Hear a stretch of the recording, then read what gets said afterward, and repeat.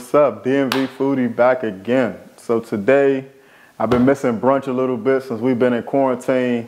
I'm gonna try to bring you guys shrimp and grits, some good shrimp and grits. Since we can't hit day parties, get out downtown DC, and hopefully you guys like it. Let me know if you try it. So the classic essentials of shrimp and grits, simple ingredients, keep it easy for you guys at home. Of course, old-fashioned grits, you got to get the kind that take 20-30 minutes, because if not, your flavor is going to suffer. Of course, lemon juice, a little acid, parsley, jalapenos, green onions, scallions for garnish, red peppers. I do have both a shallot and a sweet yellow onion. Some heavy cream, that's going to bring that thickness, that creaminess that you like when you think about shrimp and grits, especially from a restaurant. Thick cut turkey bacon, add that depth of flavor when you first start out. And some seafood stock. I normally don't find this in the store. I was planning on using veggie stock, even chicken stock, but seafood stock, I'm looking forward to this. It'll definitely, hopefully make it even better. And of course, I got some large jumbo, I think it's 21 count shrimp per pound. So deveined, deshelled, clean. Still got the tail on. I just think presentation at the end looks better with the tail. And of course, I will be throwing quite a bit of butter in the dish. But other than that, let's get rolling. Let's get cracking. So starting off, chopping your veggies. Chopping the red pepper first. Just make sure you're taking all the seeds out. Kind of quick and easy way I do it, just cut the top off. While you're cutting it, you want to make sure they're big enough where you can still taste them. They won't cook down too much and disappear in the grits. All right, so when you get to the jalapenos, something I like to do, I kind of picked it up, in all honesty, watching the Food Network. But I actually cut down the side of them. Makes it a little bit easier to not use the seeds. And also, I'm not wearing gloves, so the last thing you want to do is touch a jalapeno and then go to touch your face, your eyes. Rough, cuz. So take your jalapeno. That's what you're left with.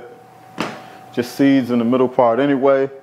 And now you're able to dice it real thin, so you still get some spice factor in your dish, but you actually end up with very small pieces, so nothing overwhelming, nothing that kind of takes over your palate. All right, so next I'm gonna use a mixture, a little bit of both. What the fuck is this called?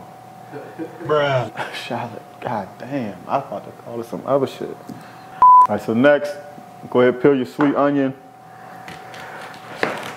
I say cut 2 rounds. I'm gonna use a little bit of both sweet onion and some shallot. So instead of using one whole onion, use a mixture of the two. Go ahead and peel your shallot. So gotta cut some scallions up for the garnish at the end. I know a lot of you see that pan sauce or that brownish reddish sauce that go in the shrimp with the shrimp and grits.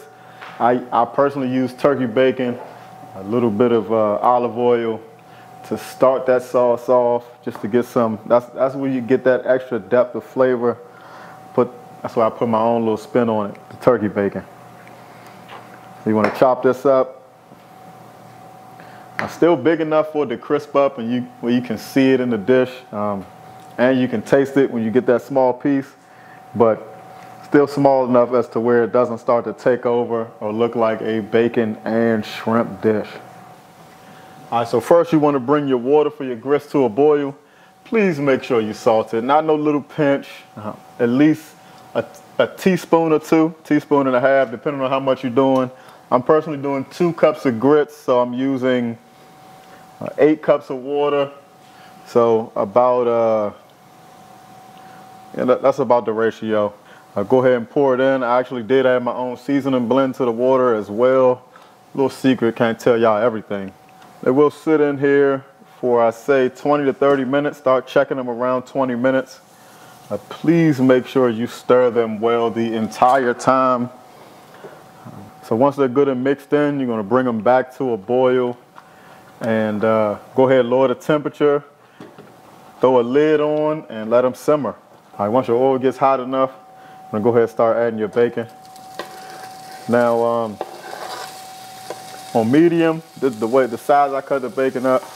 I say it probably take about anywhere from 6 to 8 minutes to cook. I mean, you can eye it. It's all personal preference. So, in all honesty, just let it get crisp enough and let it sort of flavor that oil in the pan. Of course, we got to start seasoning. So, a couple turns of fresh sea salt and a couple turns of cracked black pepper. Remember to season throughout your cooking. That way at the end, you're not worrying about trying to have too much to do or trying to adjust your flavor so much. All right, so as you can see, once your grits start to thicken up, make sure your heat is all the way to low. Now you can start adding some butter. Because I am doing 2 cups of grits, I will be adding 6 tablespoons of butter. Once you get your butter nice and mixed in, you can go ahead and turn the heat down. Actually, you can turn the heat all the way off. I say add about 1.5 cups total of cheese. However, because I'm using pre-shredded, I'm going to switch it up. So I use about half this, I think it's 1 cup per bag. Yeah, I'm using about half the bag of shredded cheddar. And I'm going to also go with half a bag of Colby Jack. All right, last but not least, for that last bit of creaminess on these grits, add just over 1/3 cup or just under 2/3 cup of heavy cream. That'll give you exactly what you're looking for. All right, so once you get your bacon nice and crispy, get it done, move it with a slotted spoon or some tongs. I use some tongs to a paper towel. Let some grease drain off. Next, up your temperature to medium high. Now this is a pound of shrimp, like I mentioned earlier. At the medium high temperature, already preheated pan, give it about 2 minutes aside. Just as it starts to turn pink, you want to catch it right before it starts curling up. Now this is the only time I'm gonna turn them. You don't want to start getting confused. That's what makes it easy to overcook stuff. All right, so once you get your shrimp done out the pan, go ahead and add, I personally added another 2 tablespoons of butter and give you that flavor. Now you can go ahead and add all your veggies. So red pepper, onion, shallot, and 1 diced jalapeno. I don't really got a time limit for these, but I say cook until they start to brown. All right, and lastly, I diced a clove of garlic.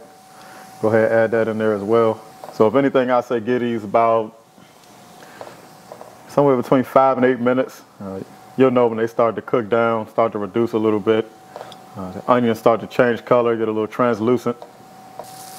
So once you get the veggies to the color you're looking for, go ahead and crank your heat back up to high. Like I said earlier, I was lucky enough to find seafood stock, especially in this quarantine. It's hard to find anything in the grocery store you're looking for, but I'm gonna add 1 cup of it.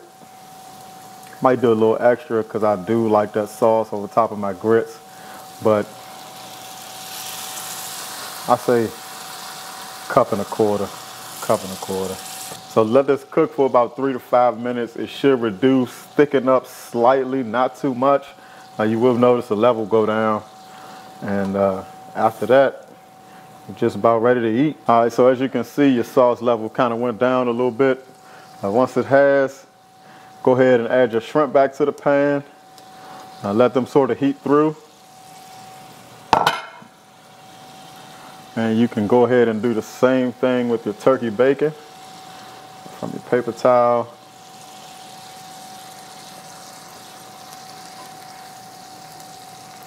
Reduce your heat to medium. And just make sure you get some of the sauce on everything. All right, once you get it all plated up, gotta be a little fancy at the end with some garnish. Want to go ahead and add some green onions to it. A little bit of scallions. For presentation. Presentation is everything.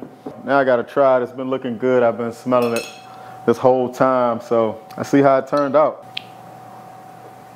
The seafood stock definitely makes a difference in the taste. I'm just a fan of having a jus or a sauce, a pan sauce with shrimp and grits anyway. Grits still cheesy, shrimp well seasoned. Get the depth of flavor from the turkey bacon coming through. Great dish overall. Thank y'all for joining me. DMV Foodie signing out. Make sure before you go, you like what you saw. Like the video, subscribe, hit the bell icon. Stick with me. I'll be making many more of my favorites. DMV Foodie signing out.